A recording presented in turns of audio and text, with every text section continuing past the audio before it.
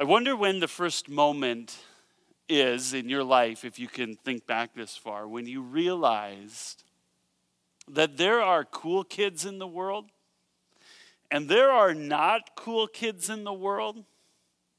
And you were finally able to do the math to figure out which one of those categories you fit into, or what it was going to take from you in order to fit into one of those two, or the better of those categories. I remember for me, probably the first time it ever really dawned on me that there were cool kids and not cool kids was somewhere around kindergarten and grade 1. And I remember distinctly, it was the first time I realized that the Star Wars lunchbox is like an actual thing made by Thermos. This thing, to my little kindergarten or grade 1 mind, this was the distinguishing feature between the cool kids and the not cool kids. And I absolutely had to have one. Right around that time, when I was in kindergarten, grade 1, also in my world, one massively distinguishing feature between the cool kids and the not cool kids were the kids that owned the game Rock'em Sock'em Robots. This was like my favorite game in the world. My cousins had it. I was insanely jealous. And in my mind, that was just the coolest toy on the entire planet. But these criteria for coolness, they always change, right? They're always evolving, and you got to try and keep up. So, a few years later, as I get a little bit further into public school, the cool kids, one of the ways to tell was that they were all wearing parachute pants. Thank you, Michael Jackson. These are pants made out of parachute material with zippers all over them for a reason known only to God himself. But sometime after the parachute pants came the kids in the zebra pants. Thank you, NFL, for that product. I owned both of those outfits, by the way. Somewhere in there, in between the parachute pants and the zebra pants, all the cool kids were doing their hair like this. They were doing their hair in spiky mohawks. You will be surprised to learn that I never fit that category of cool. In fact, those kids, let's be honest, they were definitively trying not to be cool, and they were cool in spite of themselves. As you went along, when it came to music, all the cool kids were carrying ghetto blasters, right? Because you needed something that you had to carry with two hands to listen to your cassette tapes, when you weren't in the house.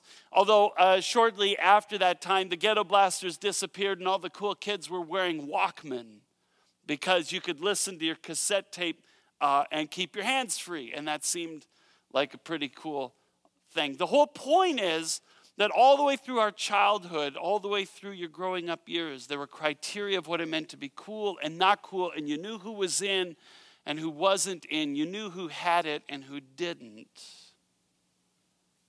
And the sad reality that I've been reflecting on this week is that exactly the same thing is true in the church. We're coming back to the gospel according to Matthew this morning. We're turning to Matthew chapter 19, and we're picking up the conversation right where we left it off last June at the end of Matthew chapter 18, where Jesus was talking about what it means to be the church, or more specifically, he was talking about what it doesn't mean to be the church. We were talking about the 5 deadly sins of church, that what threatens the church's existence is not anything from culture on the outside, it's what we do on the inside, like seeking status instead of being humble, like being inconsiderate of the ways that our lives affect the people around us, especially spiritually, instead of being sensitive to that, like being indifferent to people who drift away from faith or from community, instead of proactively going and getting them.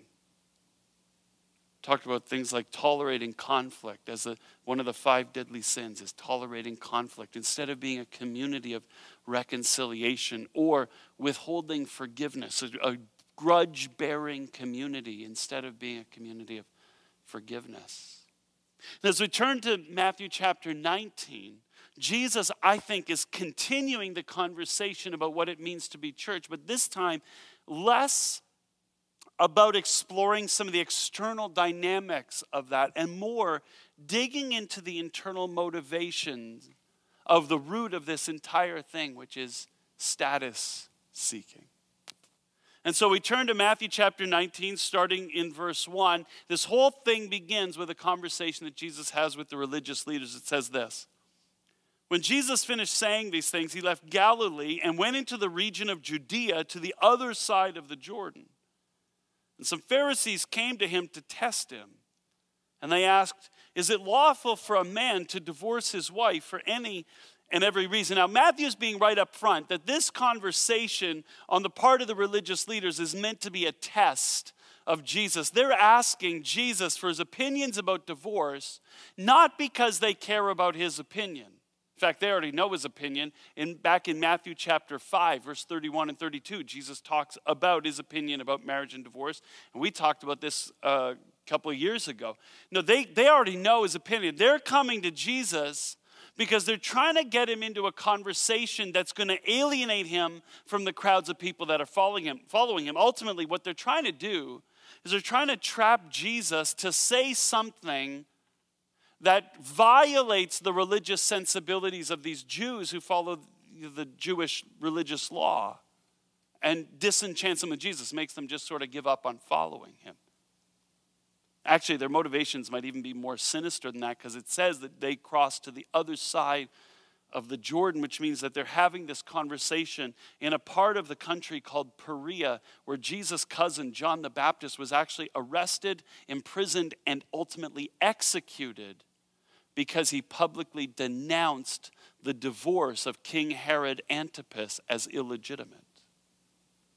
This was a part of the country where having the wrong opinion about divorce can get you killed. And so they bring to Jesus this debate. Is it lawful for a man to divorce his wife for any and every reason? They're asking Jesus to weigh in on a conversation that the rabbis were having about how to interpret one specific passage in the Old Testament Jewish religious law. It's in Deuteronomy chapter 24, verse 1, and it says this. It says, let's say a man marries a woman, but she isn't pleasing to him because he's discovered something inappropriate about her. So he writes up divorce papers, hands them to her, and sends her out of his house. Now, the rabbis, basically, this passage is actually part of a larger hypothetical scenario. It says, let's say that a man does this, and he divorces this woman, and she goes and marries someone else, and then that guy divorces the woman. She's having a tough go of it. And the whole law is the first husband can't marry this wife after she's married to somebody else. That's the actual command.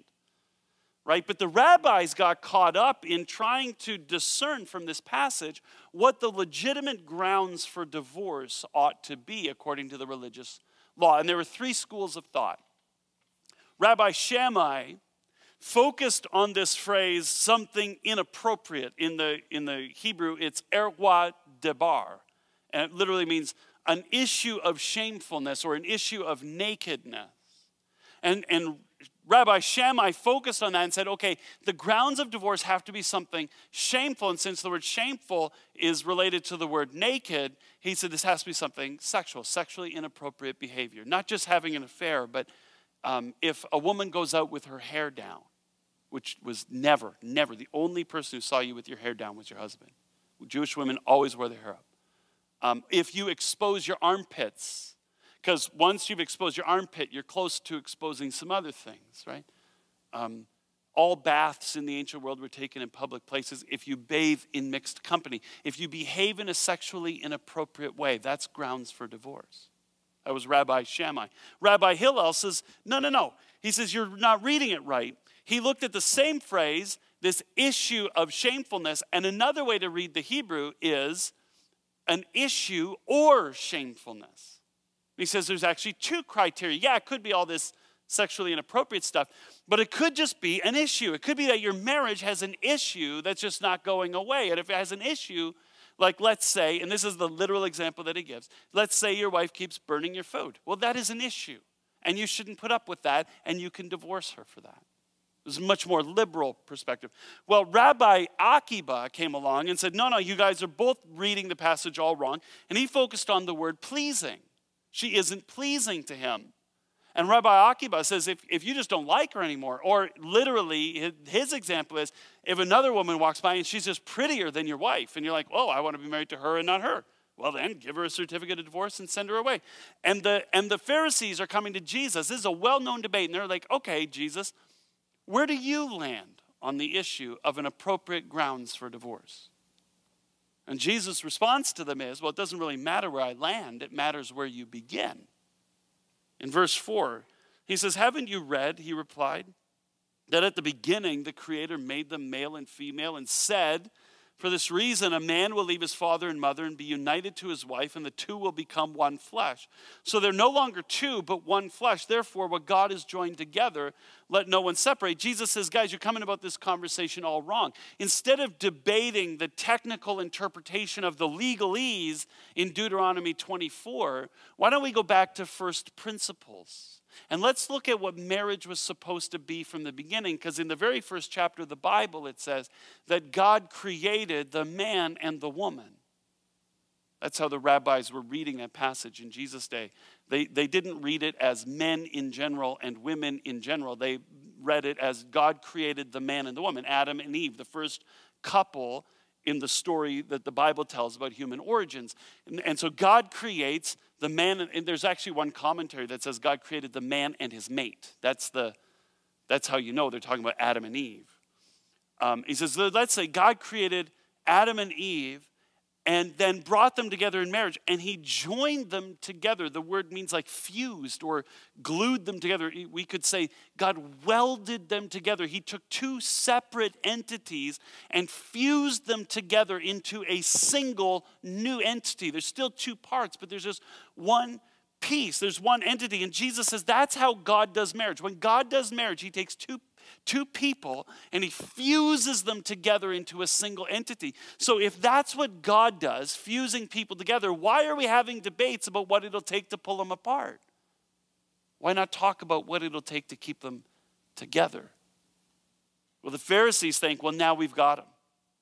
Why then, they asked, did Moses command that a man give his wife a certificate of divorce and send her away? Right? Hey, okay, if that's true, Jesus, then why did Moses command us to divorce our wives? Right? To write the certificate of divorce, because that's how you get a divorce in ancient Israel. There's no divorce court, there's no lawyers, there's no judges, there's no negotiations, there's no waiting period, there's no nothing. If you want to get a divorce, the husband, because only a man can initiate the proceedings, the husband gets a piece of paper and he writes a note that says, let this be from me to you a certificate of divorce for such and such a reason, and you're free to go marry whoever you want, and you date it, you sign it, and you get 2 or 3 witnesses to sign it, and you give it to your wife, and that's it. She's done. Out the door you go. It's that easy. There are people in all 3 of our locations thinking, if it were only that easy, right? But that was the whole point. In ancient Israel, divorce was quick and easy. It was simple if you were a guy, and no fuss, no muss, and really no one thought it was a big deal. In fact, among the Pharisees, it was an open secret that they were getting divorces all the time. And so they said, why would Moses command us? Why would he tell us how to do it if you're not supposed to do it? And Jesus replies, verse 8, Moses permitted you to divorce your wives because your hearts were hard. But it was not this way from the beginning. I tell you that anyone who divorces his wife except for sexual immorality and marries another woman commits adultery. Jesus comes down in this position that's actually stricter even than Rabbi Shammai. He says, listen, Moses didn't command you to do anything. He permitted you to do this because your hearts were hard, and he forced you to write a certificate of divorce as a legal protection for your wife, because in the ancient world, women can't survive as singles. You can't work. There's no social safety net. There's no insurance, whatever. The only way you can survive as a woman is to be attached to a man. And so if you're going to divorce your wife, Moses says, at the very least, you have to write her a certificate of divorce so that she can hand it to a future husband and say, see, I'm legally allowed to marry. And they can go. It was for her protection, to save her from poverty. That's why the command existed. But Jesus says that's not the point. The point is, if anyone divorces their spouse, except for marital unfaithfulness, that is just not what God intended. Now, time out and hear me say this. Because I know there are people in all 3 of our locations who have divorced their spouses for reasons other than marital unfaithfulness. And I don't want you looking down. I don't want your eyes to go to the floor. I don't want you to feel shame. Listen to me. Whatever's in your past has been covered by the cross of Jesus Christ. You've been forgiven. He has taken, and whatever that is, not even just marriage and divorce, whatever it is in your past, Jesus has taken it from you, separated it from you as far as the east is from the west. He's taken it, thrown it in the bottom of the ocean. He doesn't even remember it anymore. These are things that the Bible says the forgiveness is total and complete. God looks at you and he sees a righteous person, a brand new human being. And your point, your life is not to be lived out of your past. Your life is to be lived in the present by the power of the Holy Spirit, looking to the future that God has for you. So whatever it is that sits behind you, let's look forward and ask, what does God have for me next? Okay? That's all we're going to say about the divorces that have happened in this community. Because, at least in part, because that's true, and because this text isn't really about marriage and divorce. It's about what the disciples say next. The disciples said to Jesus, if this is the situation between a husband and a wife, it's better not to marry. The disciples are blown away. Jesus draws this wickedly hard line on divorce. Says, listen, you can basically never divorce. You got to stay together unless one of you cheats on the other. You know, and that's not really the Bible's teaching about marriage and divorce, but that's for another day. This is what they hear, and they say, if that's true, that once I commit to a woman, I can't get out of it. That once I've said yes to a woman, then I'm stuck with this woman for all the rest of my life. It's just better to be single. Do you hear the hard attitude in what they're saying? Really what they're saying to Jesus is this. Look, Jesus, I am a man in Jewish society. And as a man in Jewish society, I have certain rights and privileges that belong to me. And one of the rights and privileges that is afforded to me by the way the law is interpreted in our society is that I have the right to get rid of my wife whenever I want.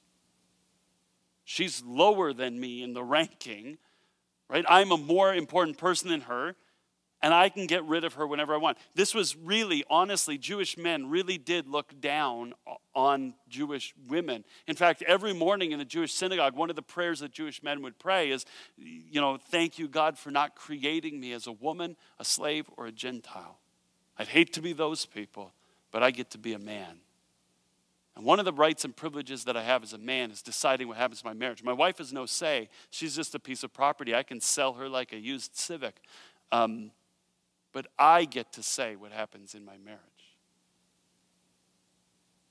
What was going on in the disciples, and the reason they responded to Jesus the way they did was because they were very aware of where they rank in society, and they were very aware of the privileges that afforded them, and they were very interested in protecting those privileges, whatever the cost.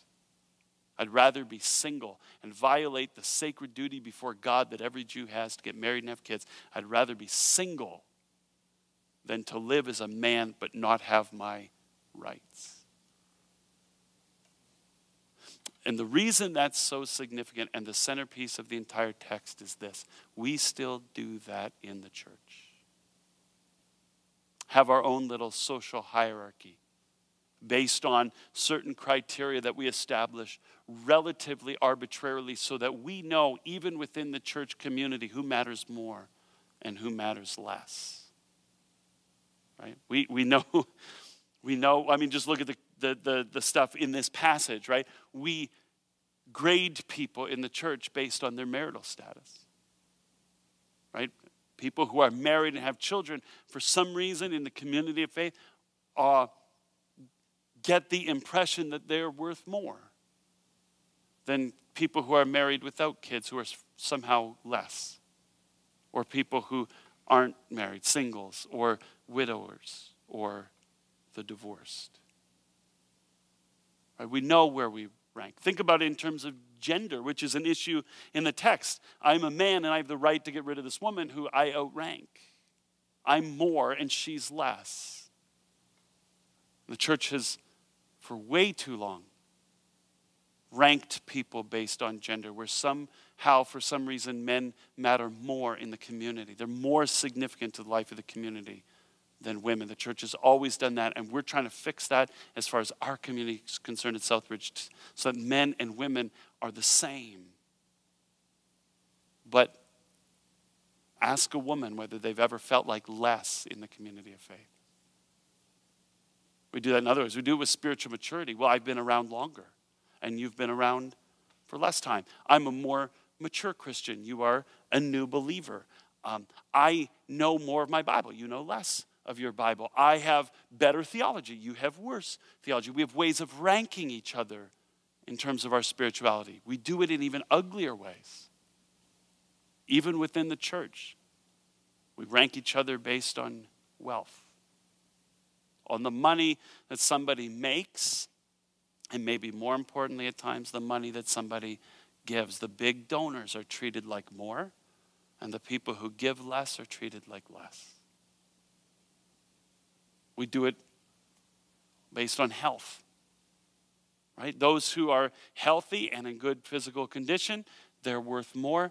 The sick, the disabled, those persons who battle physical or mental disabilities, intellectual disabilities, mental illness, and so on, for some reason, those people are treated like less. We do it with age. The young, the vigorous, the energetic, they're worth more. The old are worth less. The beautiful are worth more. The plain are worth less. Those who are part of the dominant ethnicity in the community, Northern European complexions, are worth more, and the minorities are worth less. Those who don't conform to the normative sexual orientation in the church community, heterosexuality is normal, and they're considered more. And other orientations are in the minority, and they're considered less. And we have our ranking systems, and we have our ways of identifying where we sit in the community, and we're very aware of the reality that certain rights and privileges are supposed to accrue to our standing in the community. And it's exactly what Jesus deconstructs in his answers to the disciples. They say, well, listen, if that's true, that as a man, I don't even have the power to dispose of my wife, and it's better to not be married. Jesus replied, verse 11, not everyone can accept this word, but only those to whom it's been given. For there are eunuchs who were born that way, and there are eunuchs who have been made eunuchs by others, and there are those who choose to live like eunuchs for the sake of the kingdom of heaven, and the one who can accept this should accept it. Now, throughout the church history, it's common to believe that what Jesus is saying is, you know what, you're right, you shouldn't be married, you should be single, and anybody who has the stomach for singleness for the sake of the kingdom should choose that. And I think that maybe that's one implication of what Jesus is saying, but I don't think that's the heart of it. Because if Jesus was saying that, why wouldn't he just do what the Apostle Paul does in another passage and say, no, you're right, you should be single, just look at me. I'm single, I devote my life to the kingdom of God, and everyone should do that like me if you can, and if not, get married, but don't feel bad about it. But Jesus doesn't do that. He brings in this completely unnecessary conversation about eunuchs. Why does Jesus talk about eunuchs? Because eunuchs are people who live without categories, right? Jesus talks about three kinds of eunuchs. He talks about those who were born that way. They're called eunuchs of the sun. In other words, from the very first moment that they were exposed to sunlight in their life, everyone could tell that they didn't fit the category of biologically male. Whether physiologically or psychologically, they somehow didn't conform to the ancient culture standard of masculinity. They were something other. There are those who were born that way. There are those who have been made eunuchs by others. He's talking about castration. This is actually where the language of eunuch comes from. In Hebrew, the word eunuch is related to the Babylonian word for king. In Greek, the word eunuch is the contraction of a phrase that means the one who guards the bed. And so you're combining those two concepts, what a eunuch was in the ancient world, many of them were people who were castrated in order to be given a role of government responsibility and put in charge of the most important things in the government. They were to work for the king and be responsible for entire areas of responsibility like the treasury or so on. And they were the ones who had been given significant responsibility, like I say, the most significant of which was the harem, the king's bed. They were the keepers of the bed for the king. Now, the thing about eunuchs is while they were given these incredible responsibilities as government officials, they were never actually trusted by people because they didn't fit the categories. See, in the ancient world, masculinity was assumed to be the perfection of humanity. In Latin, the word for male is related to the word for strength, which is virility, and it's related to the word for character, which is virtue. A male is someone who is strong and virtuous with character. The word for woman is related to the word for soft, which also means weak, which is assumed to mean weak of character. Right? Women are soft and they have weak character. Men are strong and have solid character. And so in the ancient world, the goal as a man was to be a man's man. It was to be a guy's guy with the beard and the muscles and the swagger and the voice and anything that exuded testosterone to prove to the world that you were strong and therefore of reputable character. The thing about a eunuch was that he was clearly supposed to be a man, but he had this softness to him that made people suspect his character. And so the kings would often think, I don't know if I can really trust this guy with my women or my money or my power or my reputation. And so the eunuchs were despised. They weren't trusted. They were feared because they always reminded these guys that masculinity can actually be taken away. And so guys were actually kind of afraid of eunuchs lest they become like them and lose their standing as men in the community. In Israel, eunuchs were despised, number one, because they couldn't fulfill their sacred duty of getting married and having kids. You know, what kind of person can't live up to the basic responsibility that God has placed on humanity, which is to have a family? Secondly, the Jewish law said that eunuchs were not even allowed in the temple. God doesn't even want you to come to church if you're a eunuch. The word eunuch became the butt of a joke. The way we would say in the 21st century, inappropriately I might add, oh, you throw like a girl. In the first century, they would say, what, do you have bare arms? What, can't you grow a beard? And they were all eunuch jokes as a way of saying you're not really a man. You're something less. And Jesus says, you know what I'd like? Rather than having us posturing for position and rather than having us striving to attain a certain status so that we can have access to the rights and privileges that come along with that status, you know what I'd rather happen? I'd rather we just give up the categories altogether. Right? The eunuch was a figure that didn't fit the categories. He wasn't totally male, but he wasn't entirely female either. He was uncategorizable. When you looked at the role that he played, he didn't conform to the male gender roles, but he didn't conform to the female gender roles either. He was uncategorizable. He was absolutely outside of the categories, kind of a category all on his own, and despised for it. And here's what I think Jesus is saying, 3 things to us. Number one, how about we give up the categories? How about we live as people who live outside of the categories? People for whom the categories are irrelevant and not descriptors of who we really are. How about we stop categorizing and ranking ourselves based on gender or based on race? How about we stop categorizing and ranking ourselves based on spiritual maturity or wealth or health or youth or age or orientation or whatever the case may be? How about we stop using all these categories to define our fundamental identity? Now, you are those things and God has made you those things, and celebrate those things and embrace those things because that's who you are. That's who God has made you to be. And yet, how about we not allow those things to be the fundamental defining characteristic of our identity? How about we live in the way that we view ourselves outside of categories? Stop judging ourselves for being this and not that. How about we live outside of the categories in the way that we view each other?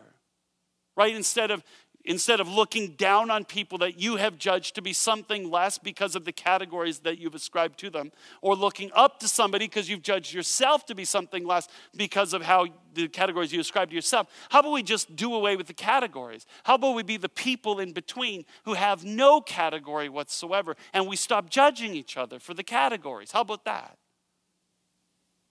And Jesus is saying, if we're going to live without categories, then instead of trying to move up to the top, why don't we be content, like a eunuch, to move ourselves down to the bottom, to be the ones who are despised and who are nothing, who are lowly, who've kind of positioned everybody else above them so that you have no choice but to look up to everybody else. I think this is what Jesus means when he says that people choose to live like eunuchs, to be despised instead of seeking honor, to live outside of the categories, who choose to live like eunuchs for the sake of the kingdom of heaven. Jesus is saying, how about we propose this category as the one defining category that you're allowed to have define your identity?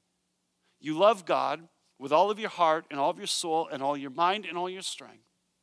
And you love everybody else as much as you love yourself. That's the value system of the kingdom of heaven. How about we allow ourselves to drop all the other categories, and instead of trying to climb our way to the top, we position ourselves down at the bottom in order to take our place in the community of somebody whose fundamental identity is that we love God with everything we have and everything we are, and we love everybody else as much as we love ourselves. How would our community change if we drop the labels as they pertain to other people, as we drop the labels as they pertain to us? And instead of trying to posture ourselves at the top, we're content to take our spot at the bottom and just be somebody who gets out of bed in the morning to love God with everything we have and to love each other with all we've got. You know what that's called? It's called the church.